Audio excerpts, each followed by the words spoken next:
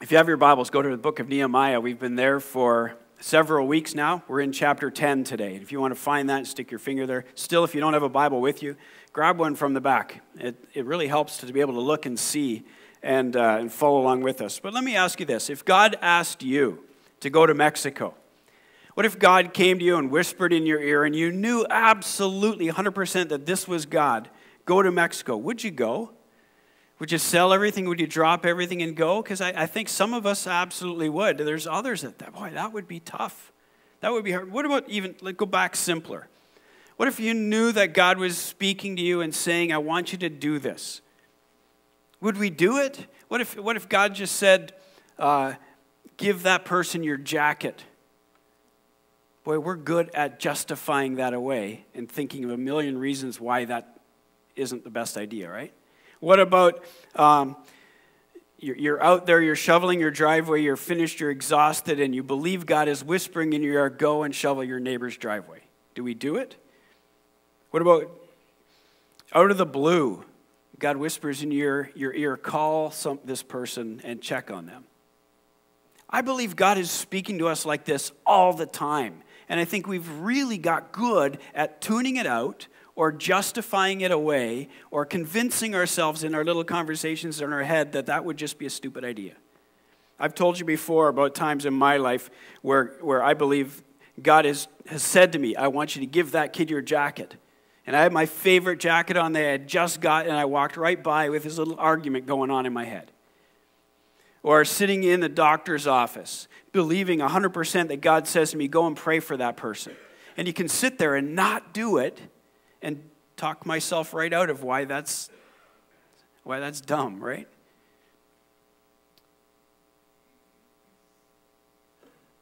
Several years ago, I was with my senior pastor when I was youth pastor, and they had just finished the new sidewalks in front of our church. And Brent and I went out there after the crew was packing up and they had gone, and we went out to write in the cement. Can you relate with that? Well, here's me, the senior pastor and the youth pastor, out on the street. We're writing in the brand new cement. And the crew chief had circled back around and caught us. And he chewed us out. I don't think he knew who we were. It was probably a good thing for the church. It was another time when they were putting sidewalk around the church, and they had finished it late on a Wednesday afternoon, and the whole youth group was starting to arrive, and we gathered everybody to go out and put our hands in this. And we were all out there, and some people had done it, some people had not, and the church janitor came out and caught us, and he was beside himself. And later in conversation, this is what he said, and it stuck with me. I love the kids, but I don't want them in my cement. I thought about that this week as we get into Nehemiah, because here's a group of people who love God's word. They say they love and follow God, but not in my cement. Does that make sense? What is it like when as much as we love the spiritual truths of the Bible, that when it gets too specific, when it actually means I have to change my life, or I have to change the way I think, or it means I have to change the way I relate to my wife and my kids, or the way I spend my money, or the way I do business. Now, wait a minute. You've gone from preaching now to meddling, right? Were you here last week? Last week we saw that they took scriptures seriously. As a whole nation, they took it seriously, and they put action to it and commitment to it. They said, are we going to do this or not? So in chapter 8, the result of hearing the law being read, the orator got up front and read, and then they broke into small groups, and somebody led them through unpacking it and understanding it. That was in chapter 8. And then chapter 9, the result of that was obedience and actually grief. They woke up to what God was saying. They saw their neglect, and they spent a huge amount of time just confessing before him. Now we come to chapter 10, and that reading it and confronting God's word, that gripping their hearts with it, now produced a document an agreement, a covenant between them and God that they all signed their names on. Interesting. Here's what I want you to see this morning.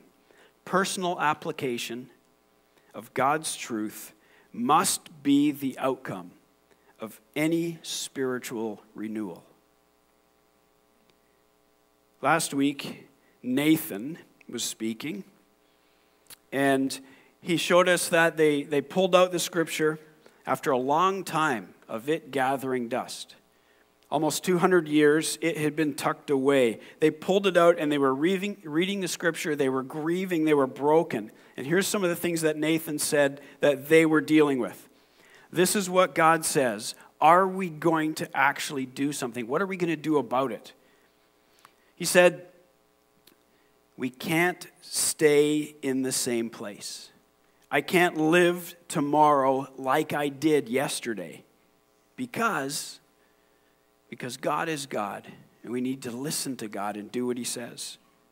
This means movement, change, serious adjustments to life. And he said it all boils down to this: understanding the heart of God and who he is. When we understand the heart of God and who he is, it changes me. I'm going to add this today. To understand the heart of God and who he is, and respond accordingly. Chapter 10, we see this covenant. Let's go there if you have your Bibles. Nehemiah chapter 10, I want to look right at the last verse of chapter 9 just to finish off that and make the transition. They had done all this study, all this work, all this grieving, all this confession. And in verse 38 of chapter 9, because of all of this, we made a firm covenant in writing on sealed documents, are the names of our princes and our Levites and our priests. In chapter 10, I won't read all of it. I'll skip through a little bits here. In verse 1, on the seals were the names of Nehemiah the governor. And then verse 8, the names of the priests and the names of the Levites. And then in verse 14, the chiefs of the people. So the governor, Nehemiah, was the official representation of the Persian king. Then the priests and the Levites, and then the chiefs of the people, all the civic leadership. All of the leaders put their names on this, and all their names are there. You can have fun reading through them. I don't need to go there today. But we come to verse 28 in chapter 10. It says, the rest of the people, the priests, the Levites, the gatekeepers, the singers, the temple servants, and all who had separated themselves from the people in the lands to the law of God, their wives, their sons, and their daughters, and get this phrase, all who have knowledge and understanding, join together with their brothers, their nobles, and enter into a curse and an oath to walk in God's law. They actually were so gripped with the truth, with God's word, with what God was saying and asking.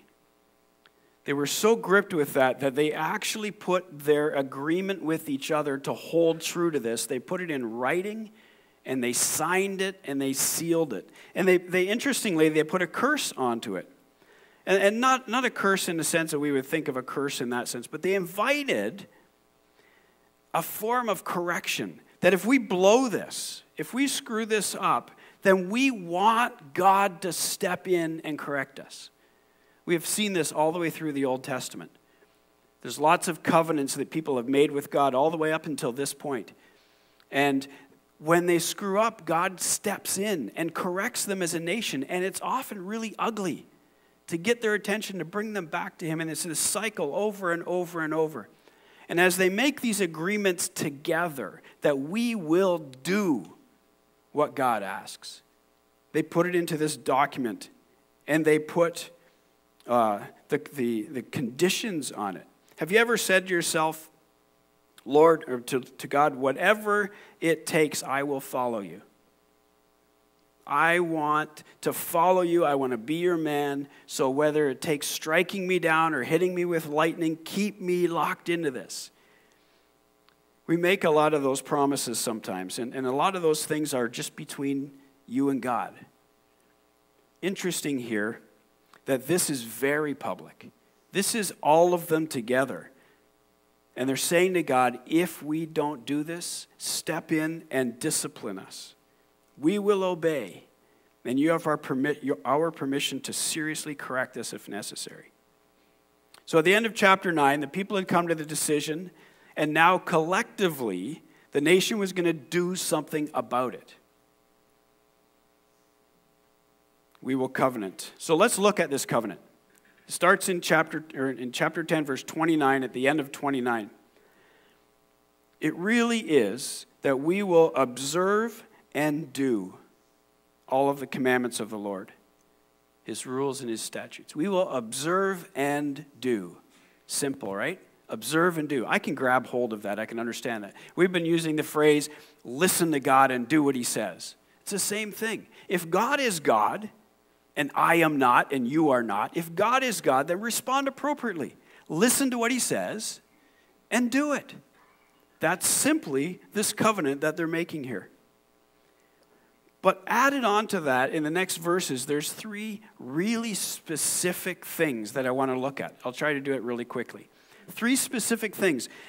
In their situation, they had been in exile in Babylon for 70 years. They were released from that. Some came back. They started rebuilding. Some stayed there. Some scattered around. But for almost 200 years, they've been broken and scattered as a nation. And God says, as they come together here, they renew this covenant. We will observe and do. And then there's 3 very specific things that were so specific to their lives right now. They were things that this nation was way out of whack on. So do all of this, but especially, you got to get these 3 things. Let's look at those 3 things. Well, before we do that, let's put ourselves in this picture. What if God said to us today, it's time to renew? Time to together get our act together to really follow God well. And I especially want you to look at 3 things. What would those 3 things be for us in our culture? Would they be, you got to deal with your private lives, the secret part, or maybe online stuff? Would he say, the way we use our money? Are we hoarding it for the future? Maybe it's business practices, fudging the truth or stretching what's normal or taking shortcuts or the easy way. Maybe it's to do with relationships and peer pressure and integrity or marriages. Their covenant says God is God. When we understand who God is, understand his heart, then listen to God and do what he says. Let's observe and do. And now 3 very specific things. Here they are. Here's number 1. It's in chapter 10, verse 30. We will not give our daughters to the people of the land or take their daughters for our sons.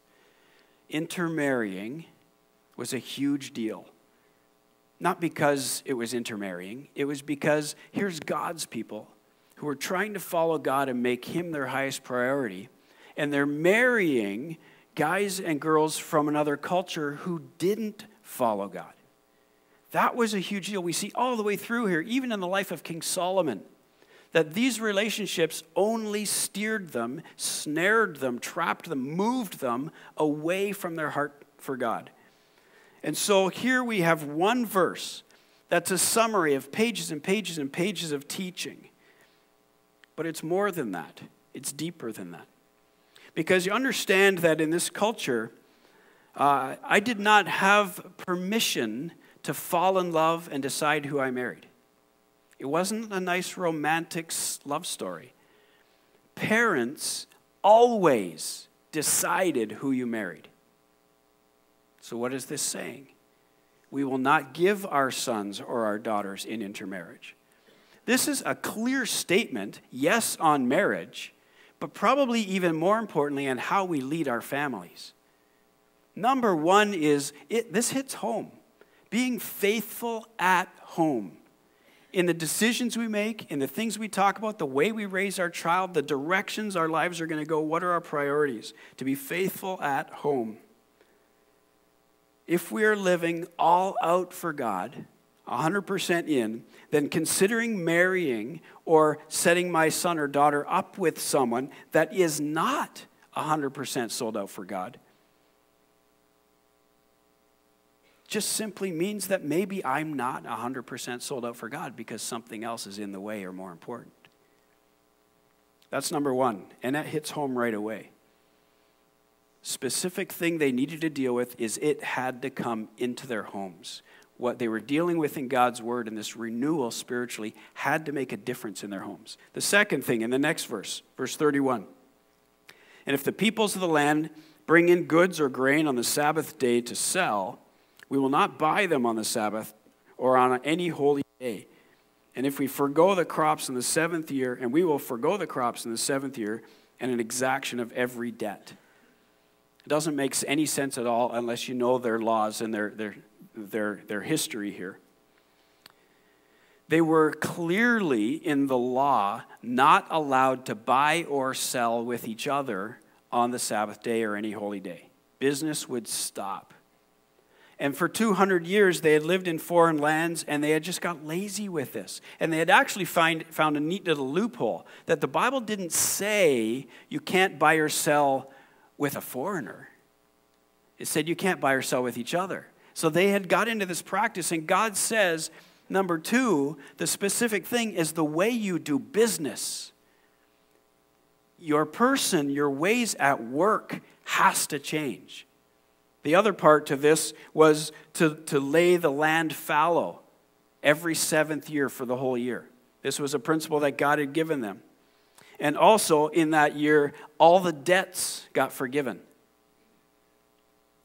Both of those things make a huge impact in your pocketbook.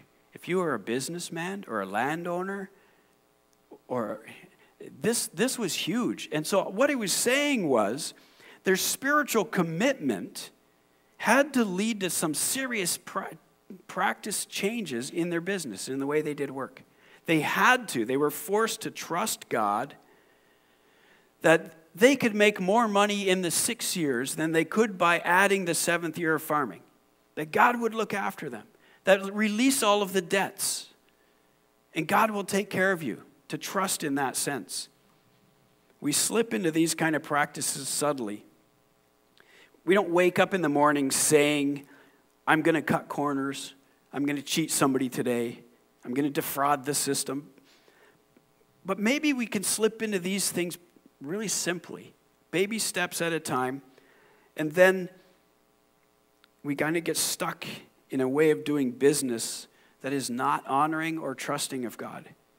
Maybe we're in a career where you have the opportunity to make money that's plain wrong. We need to have the same heart that they had here and covenant before God that we will only make money in ways that honors God. It required them to trust God, and it changed everything at home. It changed everything at work. And the third thing, in verses 32 to 39, I won't read all of those. I'll skip through quickly. Let me read those. 32, we also take on ourselves the obligation to give yearly a third part of a shekel for the service of the house of God. That was a temple tax. To keep the house of God, the temple, functioning properly. And then we go down here, it talks about their offerings and their feasts and other offerings and their tithe. In verse 33, and for all the work of the house of our God. In verse 35, we obligate ourselves to bring the first fruits of our ground and the first fruits of fruit of every tree, and also bring them to the house of God. And then our cattle and the firstborn of our herds and our flocks and of our dough and our contributions, all of that comes to the house of God, and our tithes. Look at the end, the last phrase in this chapter 10. We will not neglect the house of our God. Not only did this covenant look at obeying God, but it was very specific to being faithful in the home, very specific to being faithful at work, and very specific in being faithful in supporting the church. They committed themselves to tithing, the first and the best of everything they got. and to the offerings and to the immediate needs that would come up. They even developed a way of rotating system of carrying the wood and bringing the wood into the temple for their sacrifices. That all of this stuff that God wanted would be done and taken care of. Interesting, though, that if they had just covenanted to only make money in a way that honors God, here they're covenanting in a way to spend their money in a way that honors God. The overall principle is that we'd be committed to God's work. And they agreed to do it in a planned, systematic, cheerful, off-the-top demonstration that God was first in their lives. Okay, there's those three things. They were very specific to this culture and this time and these people and the way they were living their lives. But as I look at that and I read through that this week, boy, I can't help but think that those are pretty applicable today. Because where we are in our lives is not a whole lot different than that. It reminds me of Joshua chapter 24, and this is what Amy read for us a few minutes ago. The people had come out of Egypt with the 10 plagues and the Red Sea parting, and they saw God every single day leading them. And they still messed up like crazy, and Moses had to keep calling them back. But they get through that. They wander around for 40 years. They finally get to the Jordan River. They cross the Jordan River. They take over Jericho. God does amazing miracles in these cities and giving them their land. They get all of that sorted out. They're ready to obtain it and settle in. And Joshua calls them all together. And this is the passage she read. Are we going to serve God or not? And they're like, yes, we are. And he says, you can't. We're going to mess it up. But no, we're going to. And what did they do at the end of that passage? Did you see it? Did you hear when she read it? Then he said this. If we're making that decision, then throw away the gods you brought with you out of Egypt. The stuff that you're worshiping in your life that's in front of God, get rid of it. There's action to it. And then they drew up agreements together on paper. They made a covenant together that interesting thing here, this one and the one in Nehemiah is a me and God commitment that we do together. In Joshua, they covenanted together, they all signed the document, and then they set up those big standing stones. So every time you walk past that, you're going to remember. There's accountability to it. They decide, they agree, they covenant, and they hold each other accountable to it. The covenant was between an individual and God, but we see that they're doing this together. They're all signing it. Everyone that had understanding and knowledge agreed that we are doing this together. So here, Nehemiah and 42,000 people get serious about listening to God and doing what he says, and we will do it together. Personal application of God's truth must be the outcome of spiritual renewal. So let me ask you, what specific applications of Scripture might God be poking you about? It's always more difficult to be specific than general. Because a general thing could be, I need to be more faithful in giving to the Lord's work. But that's too general. As I see in this passage, we need to be way more specific than that. What if God whispered in your ear? Would you do it? If you're a follower of Jesus and you haven't been baptized? What if you're a follower of Jesus but refuse to talk to somebody in your family? I could go on for an hour of all kinds of things that we ought to be doing. But for some reason, we just kind of slide into not. Nathan read from James last week. I want to look at that in an attempt to wrap this up here. James chapter 1, verse 22, but be doers of the word, and not hearers only, deceiving yourselves. For if anyone is a hearer of the word and not a doer, it's like a man who looks intently at his face in a mirror and looks at himself and goes away and forgets what he looks like. But the one who looks into the perfect law, the law of liberty, and perseveres, being no hearer, but forgets, but a doer who acts, he will be blessed in what he does. You look in the mirror in the morning and your hair's all over the place. Mine doesn't change much.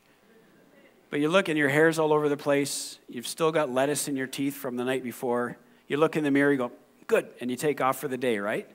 No, we look in the mirror, we see what's going on, and we make corrections. That's God's word. That's this situation in Nehemiah. But we can't just read and understand and know the word and love the word and the spiritual renewal without putting teeth to it. The action part is absolutely necessary. And James continues this same thought.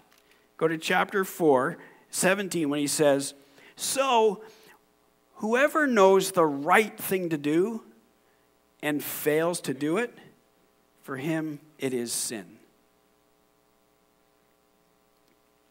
That's a strong verse. Personal application of God's truth must be the outcome of any spiritual renewal. Renewal starts with understanding God, God's heart, and who God is. And then listening to God and doing what he says. And don't do it alone, together. A gray-haired lady who was a longtime member of her church went to the door one Sunday and said to her pastor, that was a wonderful sermon, just wonderful. Everything you said today applies perfectly to my son. The key to spiritual renewal is not to apply God's truth to the person next to you. It's to apply it personally and specifically and in community together. Let's pray.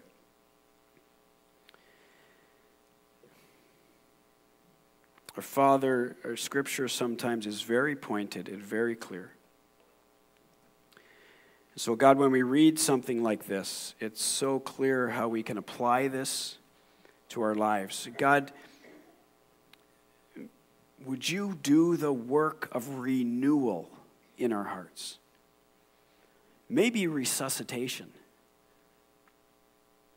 restoration, regeneration, revision.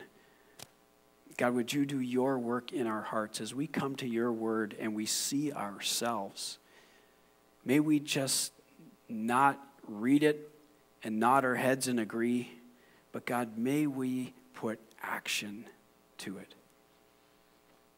That people would see by the way we live our lives at home, at work, in our church, and in our communities, with our neighbors, that they might see that we follow Jesus. Make us more and more like you. God, give us the together part of this. In our church, in our fellowship here, no one does this alone. It's a beautiful picture of this covenant to this whole nation, making agreements together to move forward. God, may we hold each other accountable to following you